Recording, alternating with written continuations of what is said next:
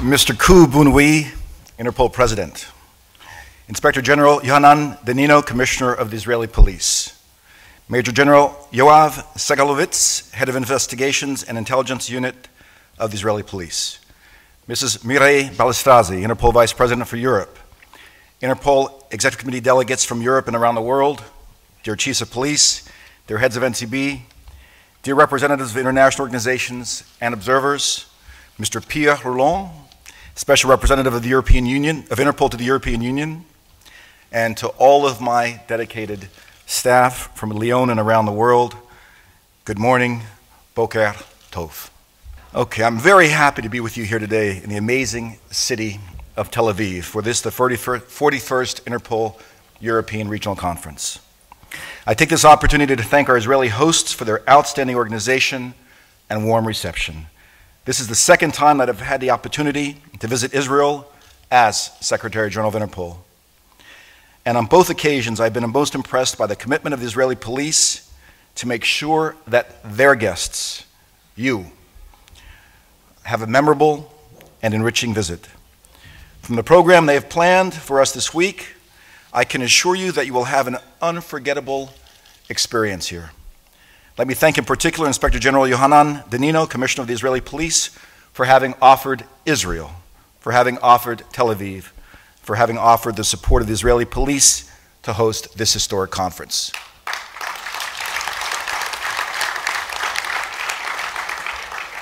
Tel Aviv, as you know, is a truly fascinating city and an even more fascinating country.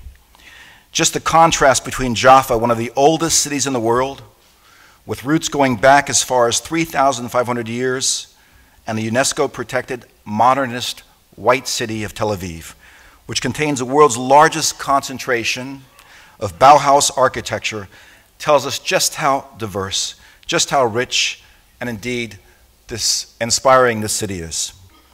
But let us reflect a bit more on the meaning of our being gathered here in the framework of the Interpol European Regional Conference. Let me reinforce and complement the insight shared with us by Commissioner DANINO this morning. I'm sure it hasn't escaped, and it can't escape anyone's attention, that Israel is not geographically situated within Europe. Nevertheless, because of you, Israel was overwhelmingly accepted without controversy as a member of the European region by the delegates of the 2006 Interpol General Assembly in Brazil. You've heard from Commissioner DANINO, who presented a brilliant case for why Israel should become part of the European region during the 2006 General Assembly. I vividly recall to this day how he argued, how you argued, that over 2/3 of Israel's international crime-related activities involved European countries. Israel's authorities' day-to-day operational cooperation was logically geared towards Europe, not the Asian region of Interpol. Consequently, remaining in that region did not allow optimal working relationships within our organization for the exchange of information internationally. I recall then Major General Yohanan DANINO's arguments in a subsequent General Assembly's decision to include Israel within the European region because of the same clarity of his arguments and the same passion and commitment that you heard again this morning, underlying his and IP Israel's simple request of our organization. We must remember that Interpol's vision is to connect police for a safer world. It was therefore in all of our interests that Israel become part of Interpol's European region. We took the right decision in 2006, and because of it, we are reaping the benefits of that decision today. The fact is that Interpol often enhances international police cooperation in very pragmatic ways, trying to identify solutions to enhance your operational capacity around the world. And while doing so, Interpol always remains fully independent and politically neutral. These are founding principles of our organization. This helps explain why Interpol and our national central bureaus are as strong and respected as they are today. The 2006 General Assembly decision that made it possible to meet here today in Tel Aviv, Israel, also highlights another important characteristic of Interpol, how we strive to adapt to our ever-changing environment. Our environment, as you know, is changing and changing faster than ever before. Today, with the incredible growth of information and telecommunication technologies available to us, people, goods, and ideas travel and affect the lives of men and women around the world with legal and illegal intentions, with unprecedented ease and speed. I certainly do not need to convince anyone in this room that crime has become inherently transnational and can touch our citizens from any country in the world where the internet is in use. In other words, the development of the internet continues to add a totally new dimension to crime and does so at breathtaking speed. The President spoke of the emerging impact that cybercrime has had on our citizens' lives. Let me add to what he said. This is not a crime problem that will go away. This is a crime problem that can only grow. From distant havens, cyber criminals defraud. They develop new underground markets for illicit trade, and they threaten critical digital infrastructures. Internet security company Symantec already estimates that the total annual cost of cybercrime at $388 billion globally, a figure bigger than the global black market, listen to this, bigger than the global black market of marijuana, cocaine, and heroin combined.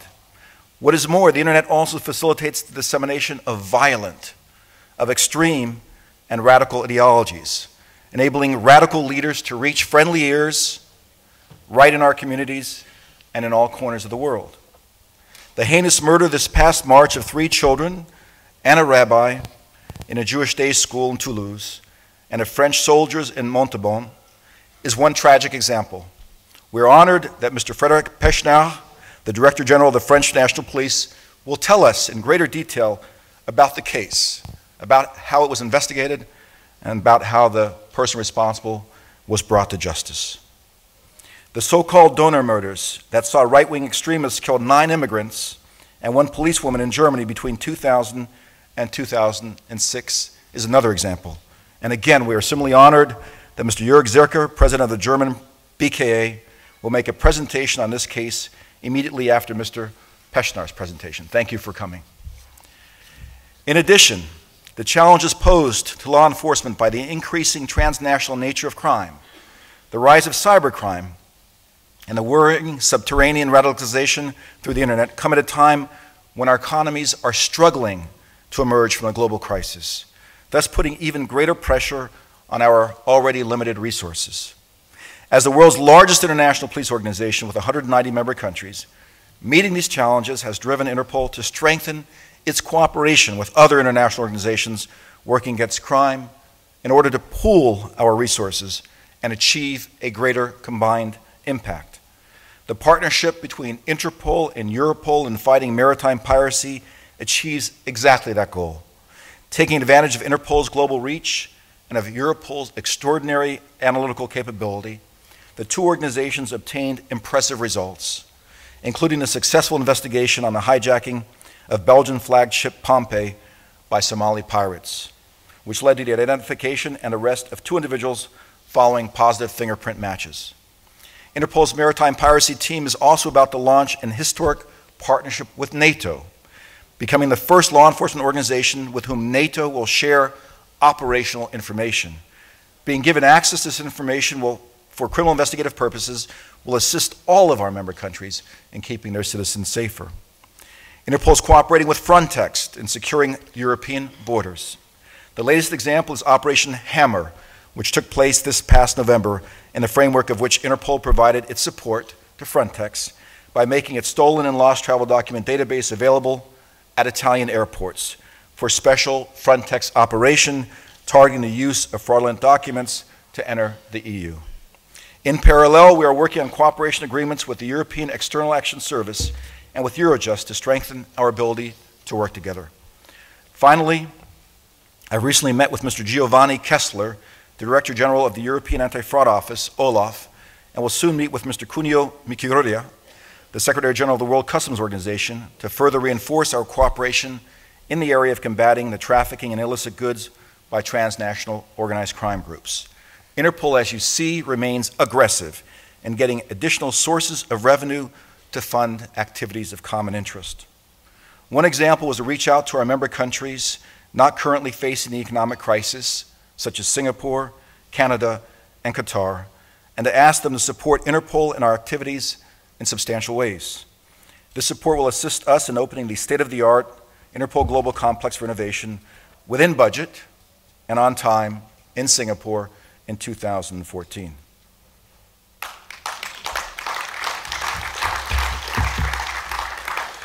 The IGCI will include innovation, research, and digital security component that will develop innovative cooperative solutions to tackle cybercrime globally. It goes without saying that the Interpol Global Complex for Innovation will look forward to working hand in hand with the future European Cybercrime Center to be housed in Europol.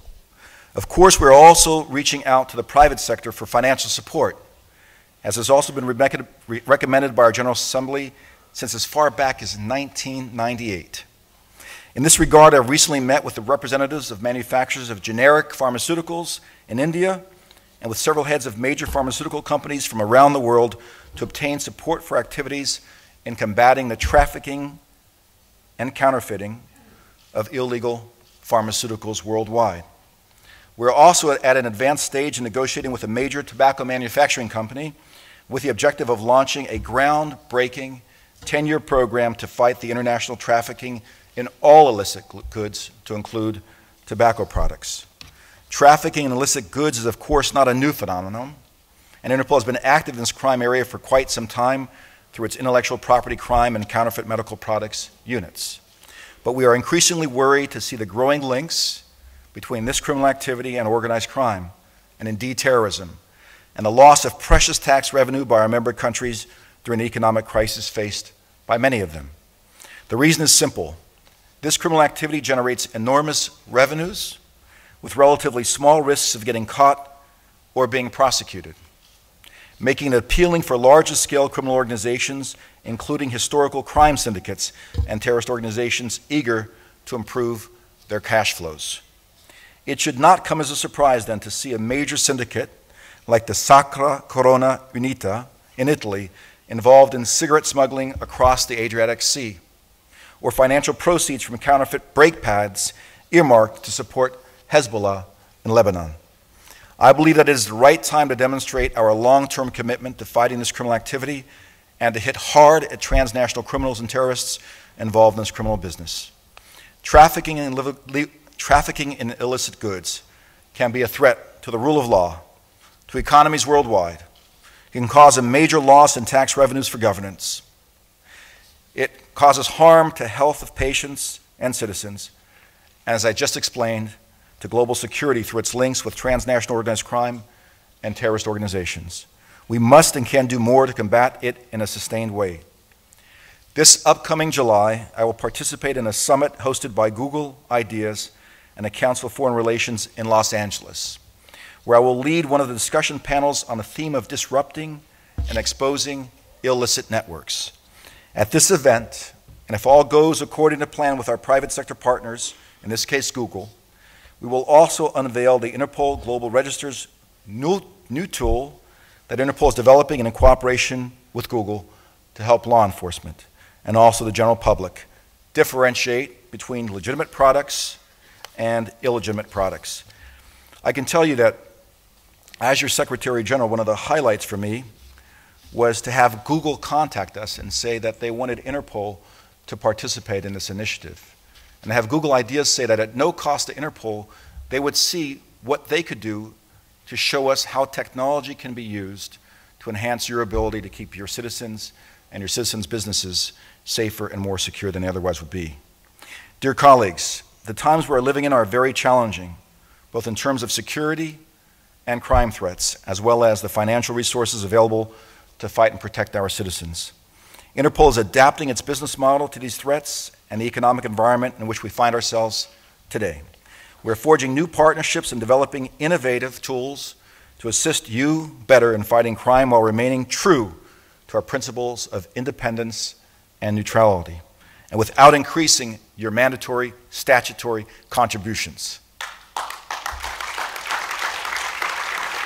Our strategy is not only consistent with our priorities and will contribute to keeping your citizens safe and secure in the 21st century, but it will also minimize the financial burden on your NCBs and member countries.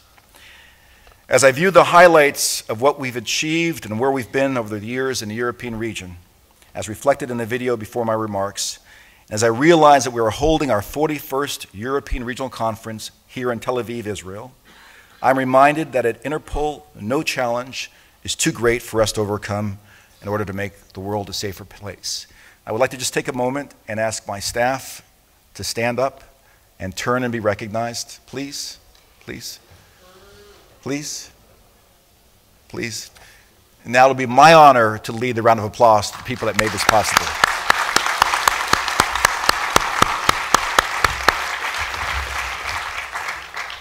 Yohanan, I will close in making a promise that I make at all regional conferences and at all general assemblies when they're hosted in such beautiful countries, and in this case in Israel.